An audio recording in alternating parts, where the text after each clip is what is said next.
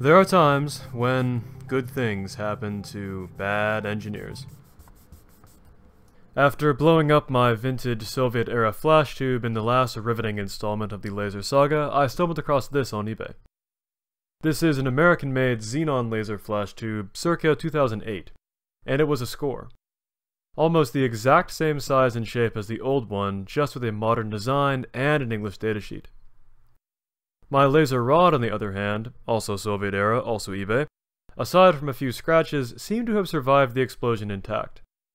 This rod is really nothing more than a piece of glass that has been seasoned, or doped to use a technical term, with a pinch of neodymium ions, giving it its lasing properties. And as luck would have it, not long after I posted the first laser video, a kind viewer sent me a detailed datasheet with information about this old Russian laser glass. With real datasheets in hand for both the lamp and the rod, I could finally make a serious effort to really understand the math behind the source of my past laser woes, the pulse-forming network. The laser rod is like a hill. At first, all the ions are at the bottom of the hill, but if you're willing to expend some energy, in this case a massive pulse of light from a flash tube, you can move them to the top. And with some cleverly placed mirrors, and some quantum mechanical fuckery, you can form the energy they give off when they fall back down the hill into a coherent beam of photons all traveling in the same direction, and all with the same wavelength. A laser beam. The pulse-forming network is just the name given to the circuit that drives the flash tube. It consists of the tube itself, a bank of capacitors to store energy, and an inductor. Pretty simple. But the devil is in the details, and designing this seemingly simple circuit is what really made this project bleed.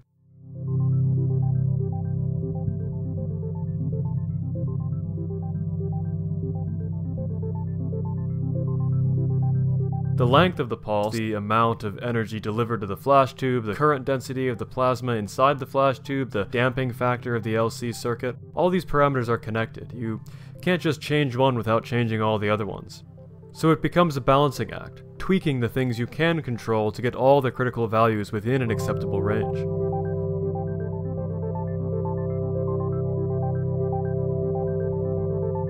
But once I understood these parameters and was working with numbers that I could trust, everything fell into place.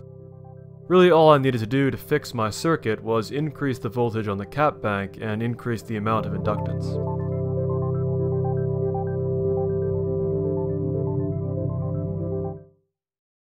To deal with the voltage, I sniped 4 more of these polymer film caps off eBay and wired 2 parallel strings in series to double the rated voltage and keep the same amount of capacitance.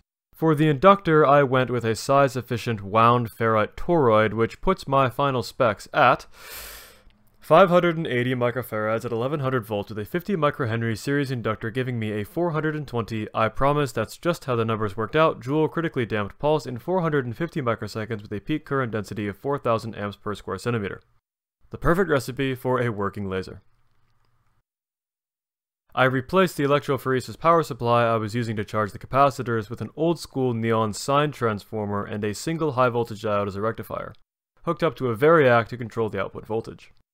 This is probably the most cost-effective, though certainly not the safest, cap charger if you need voltages in the single-digit kilovolt range. I also added this high-voltage panel meter, complete with a bag of garbanzo beans to keep it from tipping over. If this cap bank was connected across the flash lamp as it is, nothing would happen. The 1100 volts across the caps is not enough to overcome the massive resistance between the two electrodes. So the lamp needs a trigger pulse of around 30,000 volts to strike a low resistance arc across it. Then the main cap bank can dump its energy through this newly formed pathway, resulting in a flash. The circuit for the trigger pulse is a 300 volt capacitor and a thyristor that discharges it across a car ignition coil to boost the voltage up to 30 kV. The trigger pulse is delivered to the lamp via a thin nickel wire wrapped around the outside. The voltage is high enough that the arc just couples through the glass. And this brings us to the last major change to the laser assembly. A tapped hole in the side of the pump chamber to accept a through-drilled nylon bolt. This ensured the trigger wire was insulated from the aluminum housing, solving the arcing problem I was having before. Because this is high voltage, and fuck you, everything's a wire. Side note here, the shape of the pump chamber is not arbitrary. It is an ellipse with the lamp on one foci and the rod on the other. CNC machined out of aluminum and polished to a mere finish, any photon leaving the lamp will bounce off the wall and go straight back into the rod. You can even see this. An object placed down the chamber will form a perfect image right where the other foci is. Pretty cool.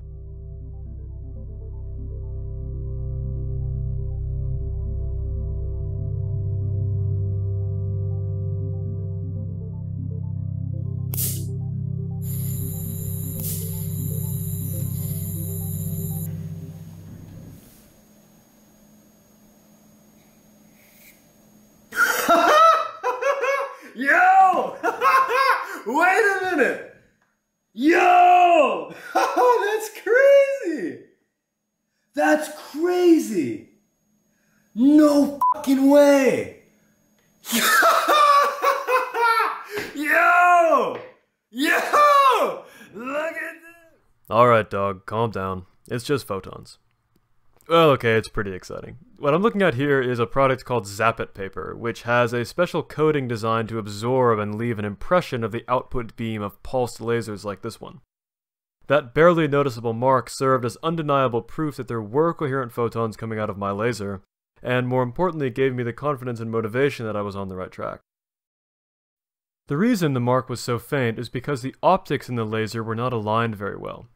This laser uses a plane parallel optical resonator, which, while inexpensive and easy to design, is very finicky and air intolerant, unlike other designs which are much more forgiving. This incomplete circle is about how good the alignment ever got. I'm also fighting with a rather imprecise setup here. Ideally, these mirror mounts would be equatorial, and I would also have a way to adjust the rod. I mean, ideally, this would all be done on a 3-ton steel optics bench, not a plastic beer pong table sitting in my living room. So given the circumstances, I'm pretty happy with these results. With the beam aligned-ish, I could add a lens to the equation and put something at the focal point. Starting with the canonical homebrew laser benchmark, a carbon steel razor blade, which this laser had no trouble vaporizing a hole right through.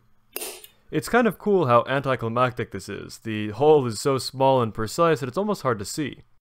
And I really can't think of another way to make a hole this small in a material this hard. Not that this project is begging for a practical application, but there you go. The razor blade was pretty much the thickest metal this laser could burn through. Coins, a butter knife, and a steel washer all got a nice burn mark, but nothing close to a hole. I was curious to see what would happen if you stuck your hand in the beam, so I zapped some thawed shrimp, which we all know is a perfect analog for human skin, and meh, no visible damage with either the focused or unfocused beam, but I'm going to call the test inconclusive and just avoid sticking my fingers in it. One thing the laser would do some damage to is your eye. Throughout this project, I've been using a pair of laser safety goggles tuned to the output wavelength of this laser. Ladies. But I wanted to see if they would have actually saved my vision. The focused beam does a number on the lens, but it doesn't make it all the way through, and there are no marks on the Zappet paper behind it from either the focused or unfocused beam. So, yeah, it was probably fun. There are certainly more experiments that could be run with this laser, different output couplers, Q switching, etc., but I'm declaring victory and shelving it for now. There never really was an end goal or purpose for this project other than to explore the science. And explore I certainly did. This was a hell of a project and a lot of fun. I think lasers in general stand at a fascinating inflection point in the road of our understanding of the universe, relying on concepts as established and codified as basic 2D geometry to one still in the incubator of scientific debate like our understanding of the quantum interactions that make stimulated emission, and thus lasing, possible. And on that note, if there's someone out there with an idea for a project thinking, damn, if only I had a pulsed ND glass laser laying around, this would be the coolest thing, hey, let's get in touch. And take it easy.